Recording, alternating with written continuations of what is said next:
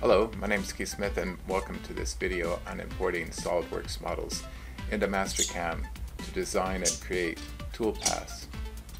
The first thing that you'll want to do is open up the lathe template file that I've provided to you. So under Open, go to wherever you've unzipped and save that file. And mine is right here in this file, and I'm going to select the chest template.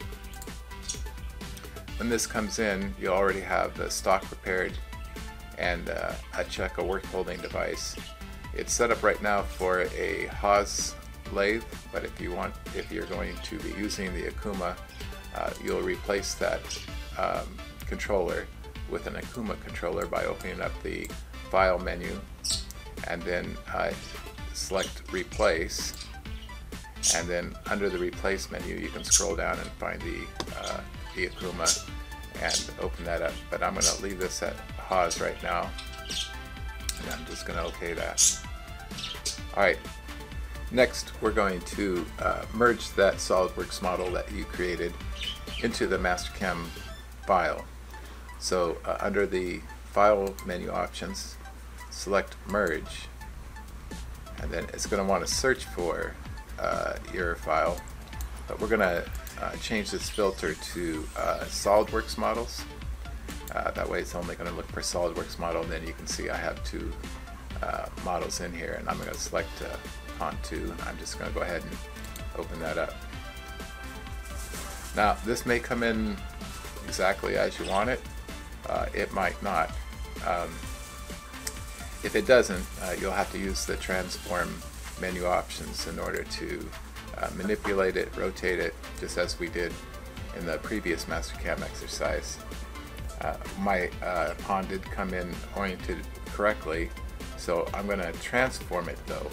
I need to transform it so that the front of that ball is right at Z0. And I just know by, because I created this model, I know that that ball on the end there has an 80 thousandths radius. Therefore, it is now 80,000. I need to transform it 80 thousandths in the negative Z direction. So I'm going to select Translate. I'm going to select this entity and hit my Enter key in order to select that. And I'm going to move it in the Z direction, negative 80 thousandths. So it's giving me a preview of what it's going to do, and notice that my copy menu is, or my copy button is highlighted, which means it's now going to create two bodies, and I don't want that. So I'm going to select Move, so that all it's going to do now is move that body. And if I like the preview, I'll just go ahead and OK that. Alright, so now that you have your part imported and it's oriented the way you want and positioned the way you want, we'll start putting some toolpaths on here.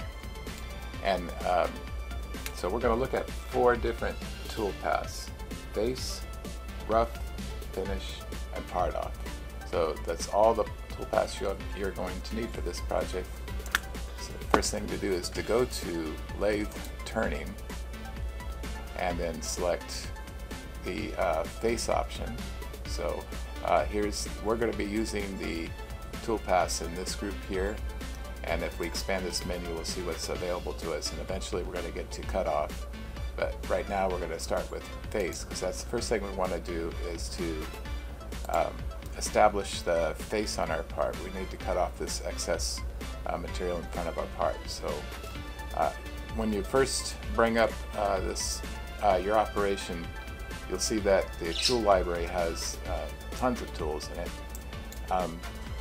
We're going to select the tool library that I've provided in this template. So go to Library and then select this Open key and search down for the Manufacturing 120 tool library. And just select OK. Don't worry that there's no tools being shown here right now. So now you notice that we're still in that facing operation, but we only have 2 tools available to us, because there's only 3 tools in this library, and there's only two that can do this operation. So we're going to select the tool 1, that's your rough turning tool, and the feed rate, 10 thousandths per revolution is probably a good feed rate for this operation, and 350 will be a good constant surface speed for this operation. Do change the maximum spindle speed to 4,000 because that's as fast as our lathe will go. And then check the coolant option and make sure coolant on. It should be, but no harm to check. And the next thing, so that we have our tool and we have the cutting speed and the feed rate established, we'll look at base parameters, and here's where we can change some other parameters. And right now I would like to leave 5 thousandths in the on the base for my finish tool to finish, but other than that I'm going to accept all the defaults here. And one thing I'll point out is that the tool compensation type right now says computer, which means we're going to let Mastercam mathematically compensate for tool nose radius and that kind of thing. So we're not going to be using the where or the control options here. We're just going to select computer, and we'll OK this. So that happened really quickly, but if you notice some tool whipped by there and paste off the tool, but what we're left with is, and it's difficult to see in this video, I know there's actually a blue line coming down here showing the feed line, and then this yellow line represents the rapid move after it faced that off. If we wanted to see what that operation looked like before moving on, we can go to the Verify Selected Operations button right here,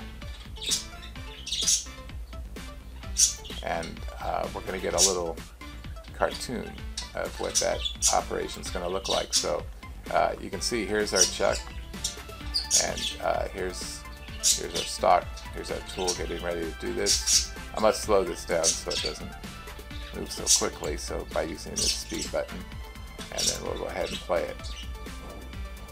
Paste it, rapid way, and that's where we're at right now. Okay, so I'm going to close this, and we're now ready to create the rough toolpath. So under this group, we're going to select rough, and it's asking us, well, you know, for a chain. So a chain's considered the outside periphery, you could say, of the geometry of a part. But because it's looking at this as a solid, it's not going to allow me to pick anything on here. I'm going to have to switch to solids, because this is a solid. And it hid the solid just to make it easier for me to see, you know, what chain I'm going to be selecting. I could make that solid appear again just by selecting this hide show button. I'm going to toggle that back to hiding that solid, and now I'm going to select the front of that chain, the front of the nose actually, and I'm going to be on the top side because I'm going to be on the positive side of X.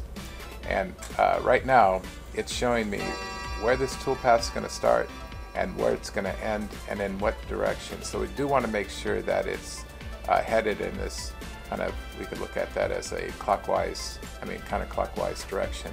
We can toggle that with this switch right here if it happened to have come up in the going the wrong direction, and sometimes it does. Then that wouldn't work for us. And well, what it would do is it would start the tool path right here in the middle of our chain. That's not what we want. So I'm going to toggle that back, and so now it's headed in the right direction. But I do want it to end on this part. So it's going to start. So it's considering this geometry all chained together, and it's going to start here on this link, and then it's going to end on this link. Okay, so that's good. That's exactly what I wanted to do. So I'm going to select OK. I'm going to be using that rough OD turn tool. So we're going to leave this at station number 1, offset number 1, because we're using tool number 1. Feed rate at 10 thousandths per revolution does sound good. Now it's asking me about a plunge feed rate, slowing it down just so a little unsure of maybe how much material will be there.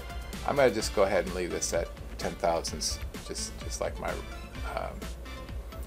feed rate is going to be for the roughing pass. And then spindle speed of 350 surface feet per minute sounds good. Again, I'm going to change this maximum spindle speed back down to 4,000,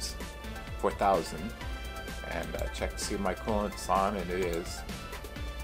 And I could make a comment here too. I forgot to show you that on the face, but if you want to, you can put in here rough turn OD, and then when it processes the program, it's going to include these comments in the program. Of course, they'll be in parentheses, so the controller will ignore it. We're going to look at the rough parameters now. So these are options that you can set. It's defaulting to these options here, which will probably work pretty well. So depth of cut is 100 thousandths. So, and it's showing you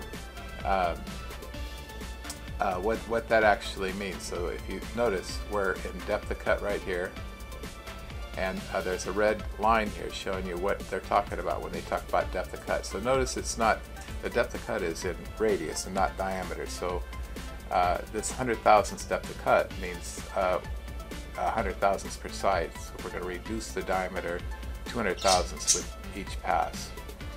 Then it's asking us for a minimum cut depth. Well, it's trying to equally distribute those passes based on how much material has to come off, and it wants to know what's the minimum cut depth you would like to, and that's pretty wimpy. I'm just going to leave this at 10 and not worry too much about it. Stock to leave in X. So how much stock should we leave for that finished turn tool?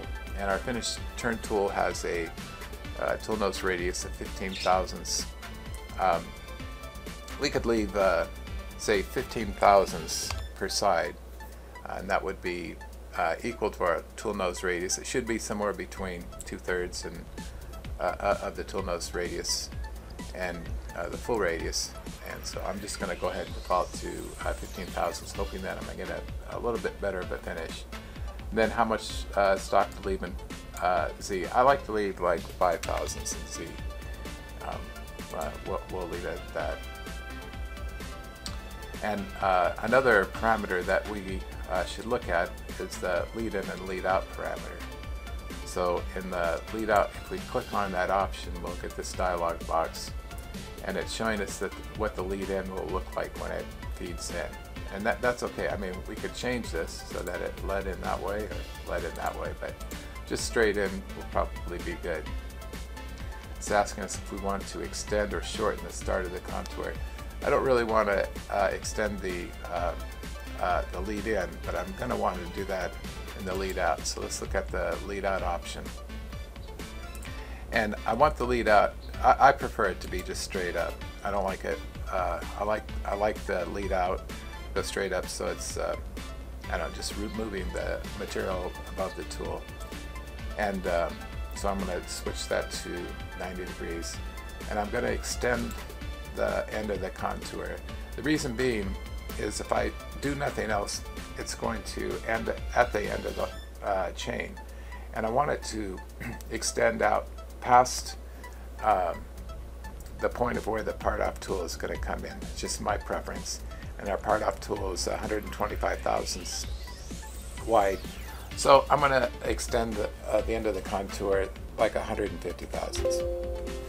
So we'll highlight this, and we'll call this 0.150, and that's all I'm going to do on here. So I'm going to OK this. And again, my tool compensation is on computer. I prefer not to use cutter compensation when roughing. It doesn't really do much for us.